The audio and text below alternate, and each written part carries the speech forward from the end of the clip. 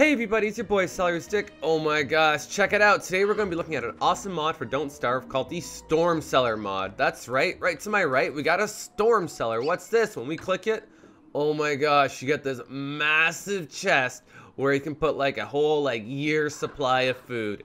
I don't actually know if I could fill this up. I'm certain there's guys out there that could, but it's pretty awesome. So you could pick up all your crap. I got a little mini chest over here that has nothing in it.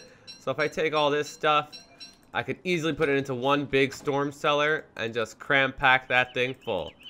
There we have it. Now the storm cellar is a mod that you can get. It's in the workshop and it's under structures. Where is it now? Structures, there it is.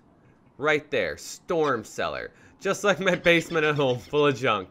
20 cut stone, a regal shovel, and some wooden flooring. It's really steep because it's a huge chest, guys, but it's really awesome, really fun. Thanks for checking it out, guys. Make sure to check out that mod, lots of fun. Please like, favorite, and subscribe. We'll see you next time. Bye.